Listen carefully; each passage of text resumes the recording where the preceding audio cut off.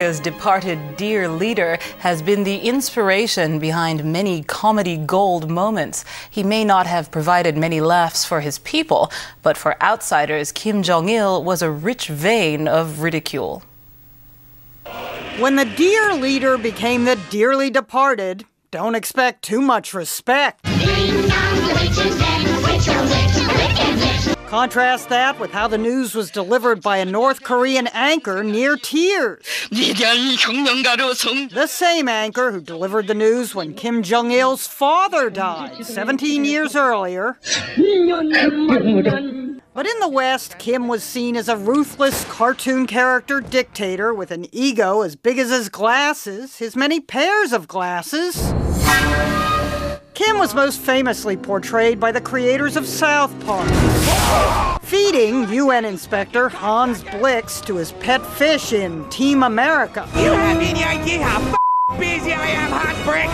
And singing mournfully as he made plans to destroy the world. I'm so lonely, so lonely, so lonely and sad alone.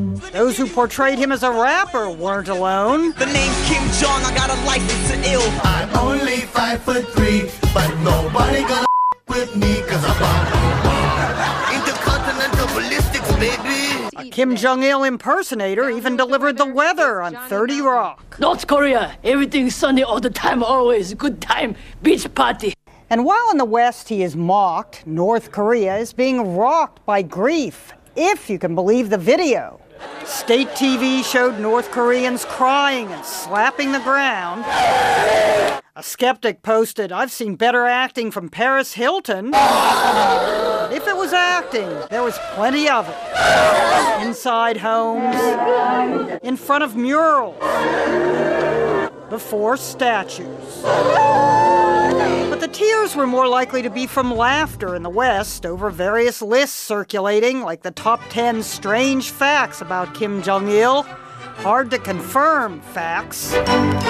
Such as he once attempted to breed giant rabbits to alleviate famine, and he claimed to have invented the hamburger.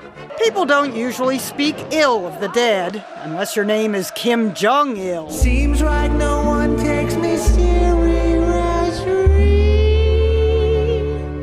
and so I'm lonely. He was said to be a film buff. I always wondered if he'd seen that movie. Of course, that was CNN's Jeannie Mose reporting to the